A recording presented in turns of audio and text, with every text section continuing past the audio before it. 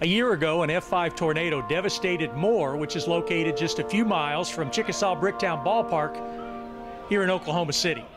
Now, while there were thousands of people who helped in the storm's aftermath, the baseball team from the Big 12 school located the farthest away made sure to do all that it could. When we were in our hotel rooms, I didn't really think that a tornado could make that much of an impact on a community until we went out there. But it was just a really scary thing to think back on it and know that a lot of families were affected. I wanted to do anything I could at that point. I knew what happened. I saw pictures of Moore, and you know that little community the tornado went through, it was destroyed, and it was all their homes were pretty much torn to pieces. But I wanted to do anything I could, and I think Coach Mazey did also.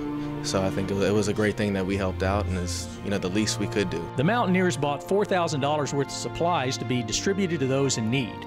And the day after their final game in the Phillips 66 Big 12 Baseball Championship, the team helped Moore residents Mark and Katrina Ellard remove debris from their destroyed home. That was like the start of the journey, the journey that from what my life was then here, it seems almost completely different now.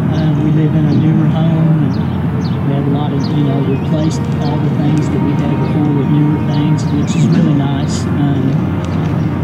But during that time, whenever that first happened, it was confusion. We didn't know what we were going to do, where we were going to go, what, have a place to live.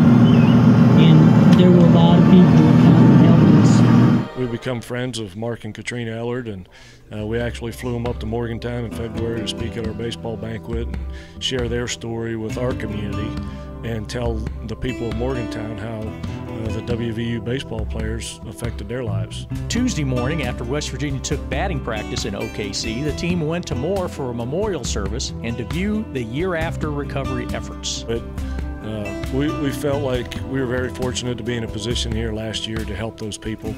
And in return, they don't know that they're doing this for us, but they're helping us when we go over there and see the resiliency and the toughness that they've showed and their ability to bounce back in a short period of time. That's really important lesson for our guys to see that, it's not all about baseball. I'll remember that for the rest of my life. I haven't really helped out with a natural disaster like that, so I'll always remember all the houses being torn to shreds, all the little kids outside their house not having a house, and the families and all that other stuff. It put things into perspective, that's for sure.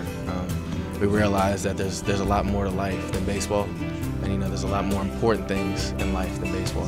For the Big 12 Digital Network, I'm Wendell Barnhouse.